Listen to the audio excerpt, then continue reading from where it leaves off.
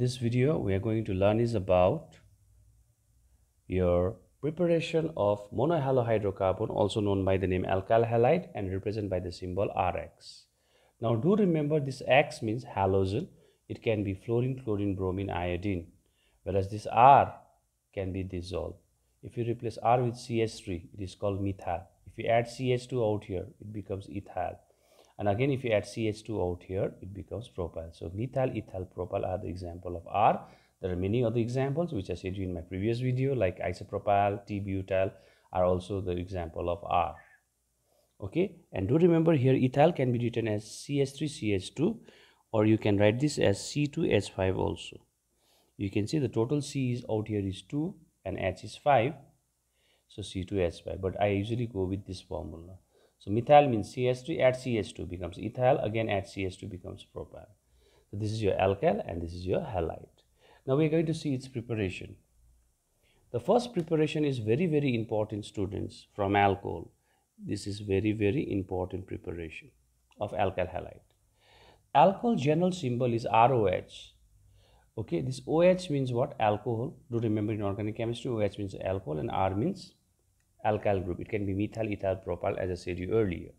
And when we prepare alkyl halide from alcohol, okay, it's very important, students. And we can prepare it in 3 ways. We can prepare alkyl halide from alcohol by reacting with PCl5, known by the name phosphorus pentachloride, or by reacting with alcohol with SOCl2, and this is known by the name thionyl chloride, because sulfur is also known by the name thio, or by reacting alcohol with PX3. And this PX3 is called phosphorus trihalide. If you put here chlorine, phosphorus trichloride, bromine, phosphorus tribromide, iodine, phosphorus triiodide. So let us see how to prepare alkyl halide from alcohol. And it is very important, students. All the 3 types how to prepare alkyl halide from alcohol are important, A, B, C. So we go with the A now. Okay. Now, students, this is the formula of alcohol, ROH. And you are reacting with PCl5. Now what we get this side? So do remember here PCl5 can be written as PCl3ClCl. This is your rough work. You can break PCl5 this way. This is your rough work, in which this H will go with one of the Cl to form HCl as one of the product. Then this O from here goes with PCl3 to form POCl3. The name of this compound is phosphorus oxychloride. The name of this compound is phosphorus oxychloride. Now here H is gone with Cl to form HCl. O went with PCl3 to form POCl3. What is left here? R. That R will combine with this leftover Cl to form alkyl chloride. So this is referred as what, students? Alkyl chloride. Hope so you all understood till here. This is called alkyl chloride, students. Now let us go with a particular example. I can replace R with CH3 called methyl. I can replace this R with CH3CH2 called ethyl. I can replace this R even with propyl by adding one more CH2, but I will go with methyl and ethyl. So this is your methyl. If I put OH, becomes methyl alcohol. This is your ethyl. If I put OH, it becomes ethyl alcohol. And do remember, IUPAC name of methyl alcohol is methanol. Methyl alcohol is also known by methanol.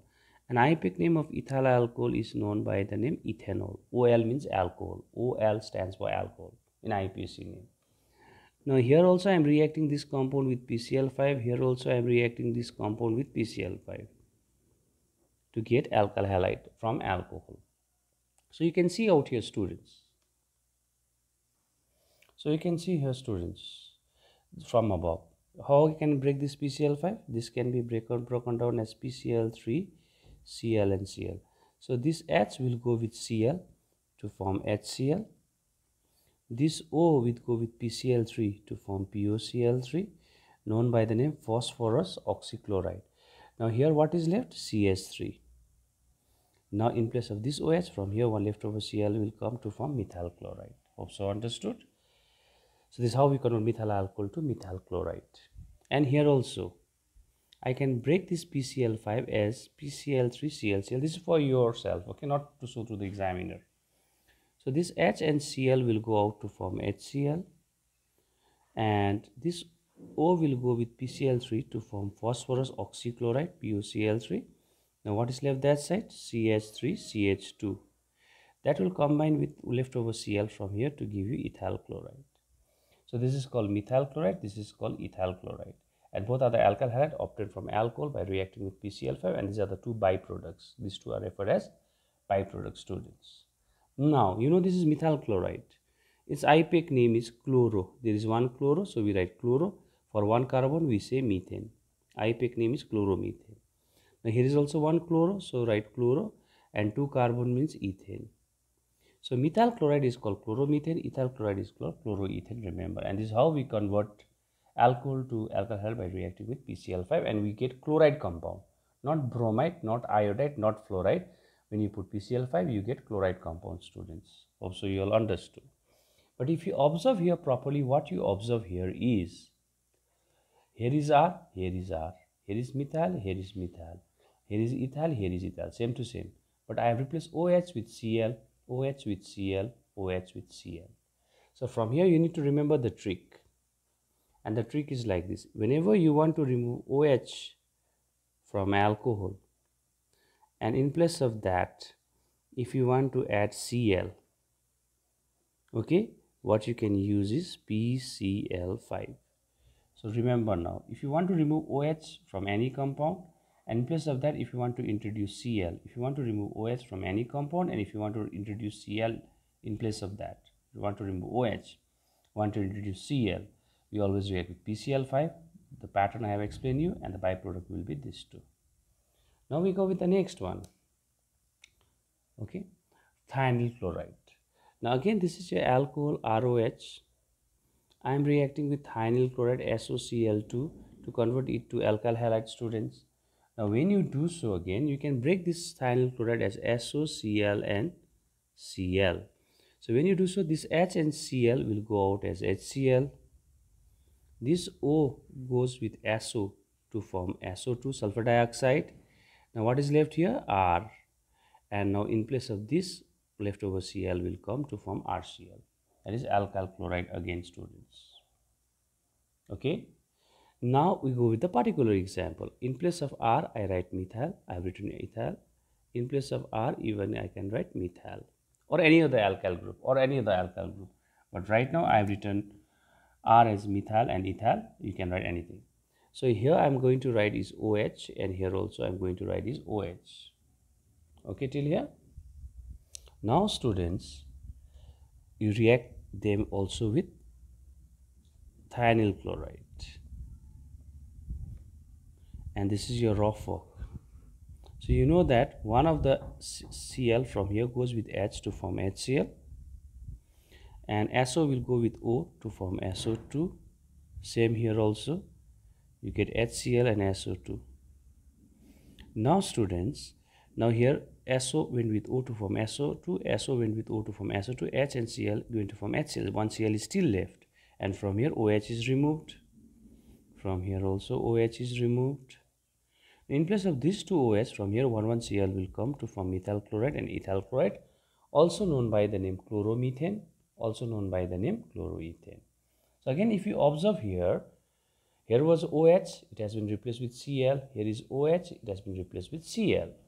So now, whenever you want to remove OH and to introduce Cl in any reaction, either you react with PCl5, or else you can even put thionyl chloride. Both does the same job. So whenever you want, this is the main part to be remembered, student. So do remember, whenever you want to remove OH and to introduce Cl, always put PCl5 or SOCl2. Okay, when you put any of these two, OH will convert to Cl, but only the byproduct will be different. If you use PCl5, byproduct will be these two, and if you use thionyl chloride, byproduct will be these two, but the main product will be same. Now the third one, from alcohol again, from phosphorus trihalide. Now to prepare from here again, I'll take the general example first. This is your alkyl halide. You are reacting with phosphorus trihalide. So when you do so, when you react specially with phosphorus trihalide, you take 3 molecules of alcohol.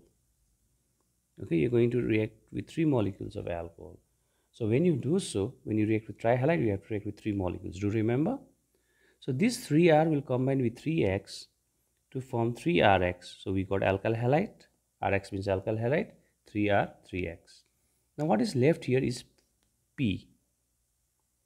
And what is left here is 3H and 3O. What is left here is 3H and 3O. So write here 3H and write here 3O. So when you use this, the byproduct will be phosphorus acid. This is known by the name phosphorus acid. So again we convert alkyl halide to alcohol to alkyl halide by reacting with PCl3, PX3. Now in place of R I am writing methyl. In place of R I am writing ethyl. Now here is alcohol, here is also alcohol. This is methyl alcohol, ethyl alcohol, known by the name methanol and ethanol. Now here students, I'll react this with PCl3. This one I react with PBr3. I'm using different halogen this time. So when you do so, I said when you react with trihalide, you are going to take 3 molecules of alcohol. So 3 methyl will combine with 3 chlorine to form 3 methyl chlorine. That is methyl chloride. 3 methyl, 3 chlorine. 3 methyl, 3 chlorine. Now what is left here? P. And from here OH is left how many? 3. So 3H, 3O will give you H3PO3, called by the name phosphorus acid. Second one also, when you're reacting with 3 molecules trihalide, you have to take 3 molecules of alcohol. When you do so, 3 ethyl will combine with 3 bromine to form 3 ethyl bromine, or you can say ethyl bromide. 3 ethyl, 3 bromide. Now what is left here again? Phosphorus. And from here 3 OH is left, means 3H and 3O, which is phosphorus acid. You could have taken here iodine also, that is Pi3. If you take Pi3, it is called phosphorus triiodide. Everything will be same, but you will get here methyl iodide. Here also everything will be same, you get ethyl iodide. So students, you can see here also I have removed OH and I have introduced X. I have removed OH and I have introduced X. That is chlorine or bromine or iodine.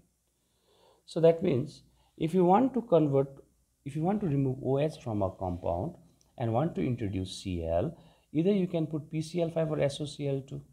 So if you put this, OH will convert to Cl. If you put this also, OH will convert to Cl.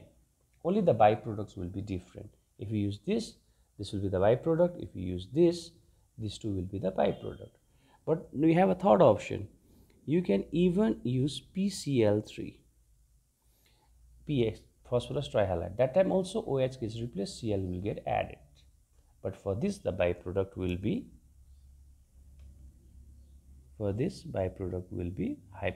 phosphorus acid.